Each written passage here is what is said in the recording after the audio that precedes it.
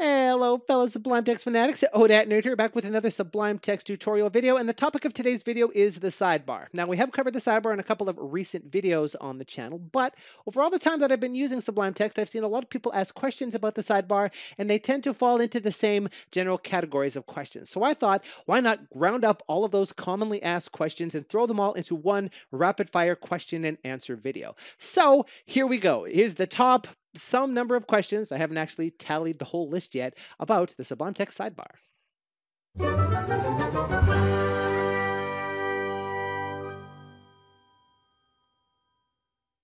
The sidebar in Sublime Text is a visual representation of the files and folders that we have open in any particular window, whether it's an ad hoc window or a window that we're using a project or workspace inside of. Using key bindings, we can easily display the sidebar when we need it and hide it away when we no longer require its presence. And we can also get at that by using the View Sidebar menu items as seen here.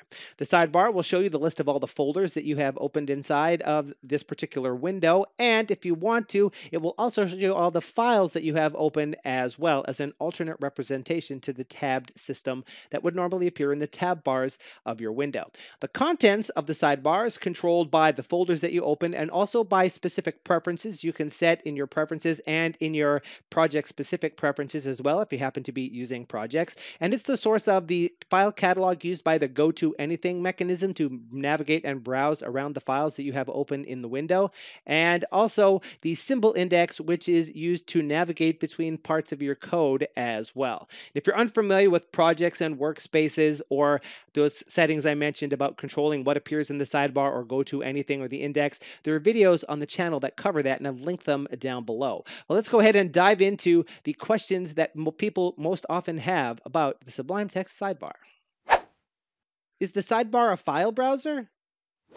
Well, yes and no. It depends on what you consider to be a file browser. It can only show us folders that we have opened inside of the sidebar, and we can't take file operations like moving files around via drag and drop. It's just a representation of the folders we have open.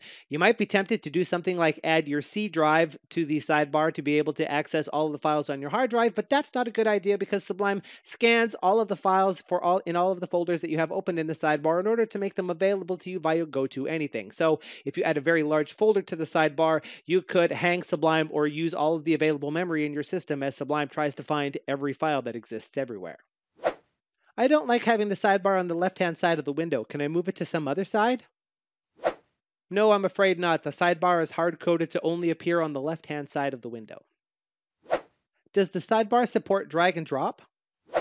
Sort of, but it depends on what you mean by supporting drag and drop. You can totally grab folders and drag them into the sidebar if you'd like to have them open, and you can drag and drop top-level folders to swap the order that they appear inside of the sidebar. However, you're not allowed to rearrange files or folders by use of drag operations. That won't work.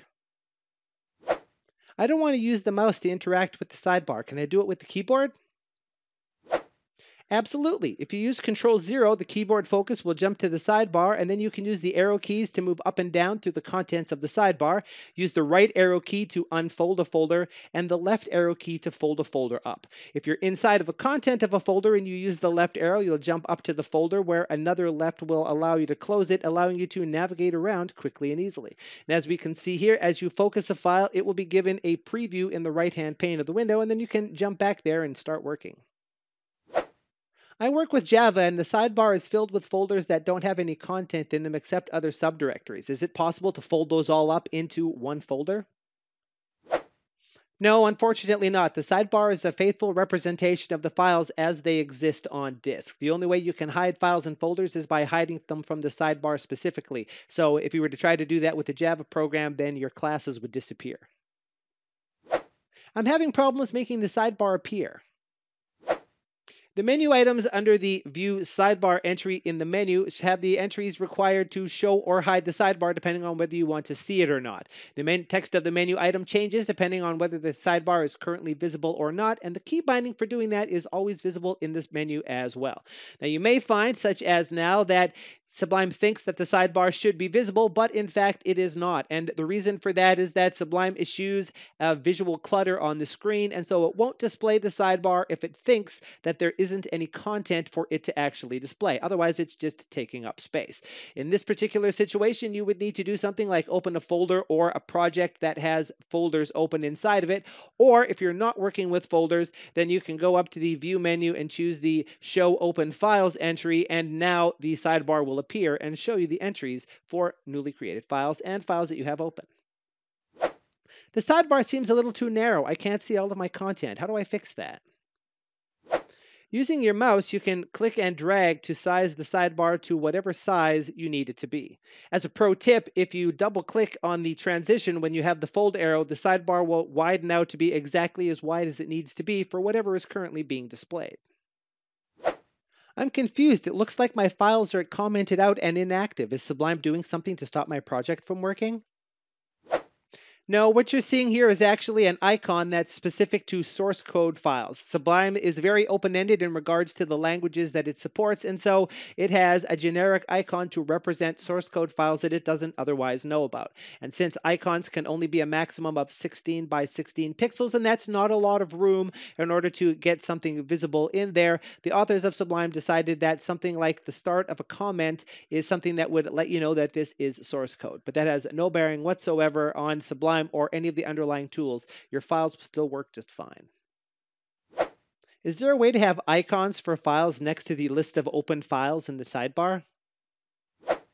Not at the current time, no. The list of open files in the sidebar is just a vertical representation of the tab bar that would otherwise appear in the other parts of the window. And tabs in Sublime don't support icons at the present time, and so the list of open files doesn't either. The sidebar is cool, but I don't really want to display files in there. Can I display things like symbols and classes from the projects I'm working on instead? Unfortunately, no, the sidebar can only display files and nothing else. However, there are packages available on package control that do something along these lines by creating a split view in the window and displaying their own list of files and symbols there. So that might be something you could look into. I find the indentation in the sidebar a little bit hard to follow. When I have files and folders at many levels, it's hard for me to tell where files are located inside of the file structure. You're not alone in that one. Other people have the same problem as well, but unfortunately at the current time, there's no way to change how that works. There is an open issue on the issue tracker for adding some sort of visual distinction to the folders and files that are in here to be able to make the indentation a little bit easier to read, but as of yet, the developers haven't addressed that. Some of the files and folders in my project have some colored icons to the right of them. What are those for? Those icons are an indication that the files and folders that you're working with are being tracked by a Git repository. Sublime has Git integration support that allows you to see at a glance the status of files, whether they're added, deleted, modified, staged, missing, and things of that nature. There's a video on the channel that tells you all about this and how to configure it or if you don't want it, which is linked down in the description below this video. Some of the files and folders in the sidebar are being displayed as a darker color than everything else. What's up with that? That darker color is an indication that the files and folders in question are part of a Git repository, and more importantly, they're also listed in the git ignore file in that repository, so Git is ignoring any and all changes to those files. Sublime references that for you by displaying those files in a bit of a darker, dimmer color, sort of like a disabled menu entry, so that you can tell the difference at a glance inside of the sidebar. If Sublime can display the folders and files that are ignored by Git in a darker color, is it possible to get the same sort of color indications for other Git statuses? The display of the sidebar is controlled by the theme that you're using, so if your theme doesn't already support something like this, it's easy to add something like that yourself by adding some additional theme rules. You can even change the colors that are used as well. Are you interested in seeing something like that? Leave a message down in the comment section below. Are the icons changeable? Do you mean the file icons or the Git indicator icons on the right? Either way, the answer to that question is yes, you can totally modify those, but it does require a theme modification. Now, if you're interested in different file icons, good news is there are packages on package control, such as file icons, that will do that for you. So all you have to do is install them and you're good to go. I'm using Sublime Text and Git, but I'm not seeing any colored icons. Do I need to do some sort of setup? Well, there is a setting that enables and disables the Git support, and you could check to see if you've turned that off. It is enabled by default, however. If that's not the case, then there are a few different reasons why this might be happening. You could be using a 32-bit version of Sublime Text. Git support in Sublime is only supported in 64-bit builds. You could be using a version of Sublime from before this in support was included, in which case upgrading to the latest version of Sublime will probably solve your problem. And these are theme-related items, so if you're using a third-party theme that doesn't ship with Sublime and it hasn't been updated since this support was added, then you won't see these. So in that case, you might need to swap to a different theme, like the default or adaptive themes that ship with Sublime, or ask your theme developer if they will add support for this. One of the folders I have open in the sidebar has some sort of weird symbol on it. That icon is actually a link of chain, and it's an indication that this is a folder that is a symbolic link to a folder that Sublime has seen elsewhere inside of the sidebar. Now, when you open a folder in the sidebar, Sublime scans its entire contents in order to find what files are there, so it can do things like index them and show them to you in the list of go-to-anything files for easy navigation.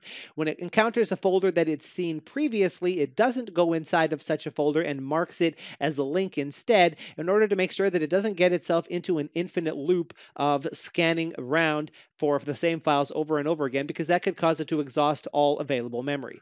If you were to look in the Sublime Text console by using the key binding or the View Show Console menu item, you'll see this happening with entries similar to this. Now, what you see is different depending on the operating system that you're on, but in general, what this means is that Sublime sees a folder that it looks like it has seen before, and so it doesn't go inside of it.